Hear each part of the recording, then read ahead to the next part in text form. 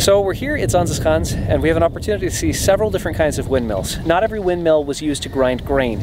A lot of them were used for things like pumping water, or sawing boards, or doing all kinds of other things. And we're going to have a chance to take a look at them.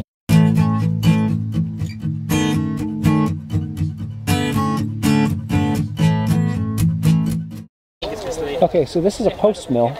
This is the type of windmill that would have been more common in the Middle Ages. It rests on a central post pivot, which is then able to rotate into the wind using this capstan here. So rather than using water to drive a mill, we are using a mill to drive water. Yeah. So this thing is then running a gear system that's pumping water from a lower place to a higher place. That's amazing. And that's how you drain a country. And that is how you drain a country. That's how you empty an ocean. The Netherlands are 50% underwater, and a lot of the original dikes and land reclaiming projects actually date back to the 1200s. There's portions of Amsterdam that date from then. And so devices like this, or Archimedes screws on windmills, I mean... It's interesting. That means that 400 years before the Renaissance and the Enlightenment, people were literally moving oceans. With complex machinery. Yeah. Yeah. That's a heck of a thought. Yeah. It's a heck of a thought. You can see the water flowing out of here. The wind is going like bonkers. And there it's pumping the water. I mean, draining from here to here. And that all requires zero human power. Yeah. Do you know how magical that would be? That's like compound interest is today. You know, like you put your money in the bank and then suddenly, like magically, there's just money at the end of the year and you didn't do anything. That's what this is you work so hard to create that thing, right? And then we just sit here yammering while the wind does all the work and moves water uphill. You can in fact push water uphill. Yes, you can in fact push water uphill. What amazes me is how smooth it is. And all the moving parts in this are going to be wooden.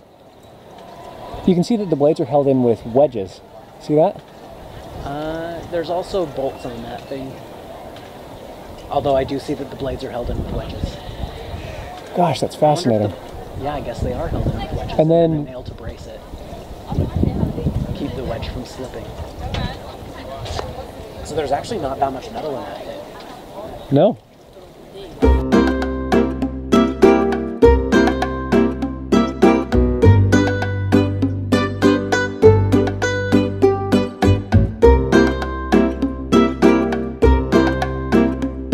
So this windmill is dedicated to sawing logs, and you can see here logs from the river over there being brought over to this place where they're dragged up a ramp into the saw house itself. That dragging in is powered by the mill as well, and then they're sawn into boards. Boards are stacked and left to dry.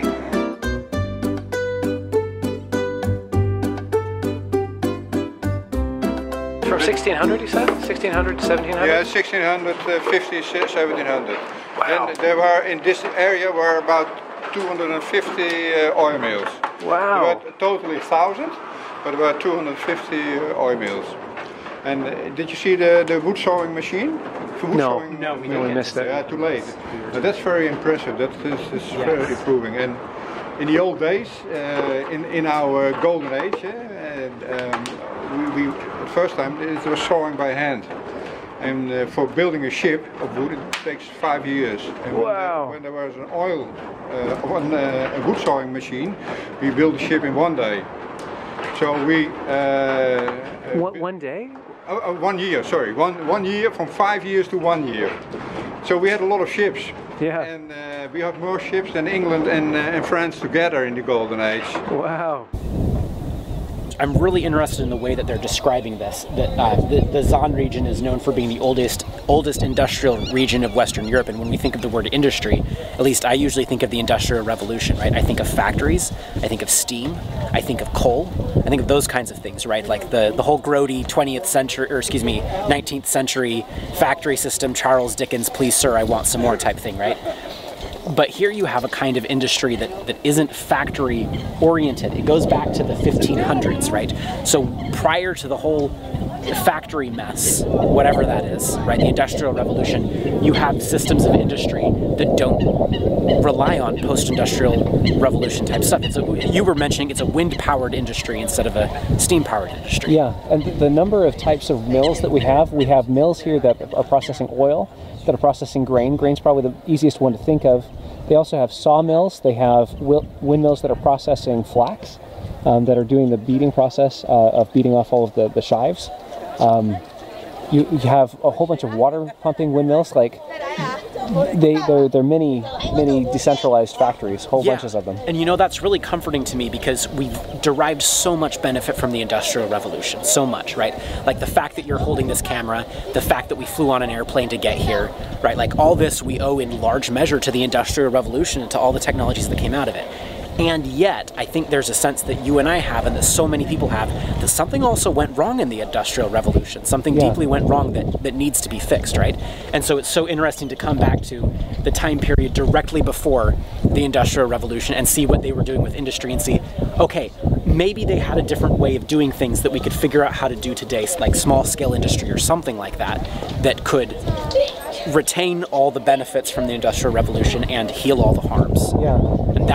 And it's deeply inspiring to me. So we could be cottage industrialists, not just cottage industry, but like to industrialize. Cottage industrialists. Yes, I like that. It combines the intensity. It combines all the intensity of the Industrial Revolution with the scale of this kind of industry. Right. You know, maybe in some sense, I don't know, right? Like these are open questions that we're investigating, but maybe in some sense, like this is the dream. Yeah. By the way, there's a duck at your feet. Oh, perfect. Is there really? Oh. There we go. See? Can't get over it. Can't get over it.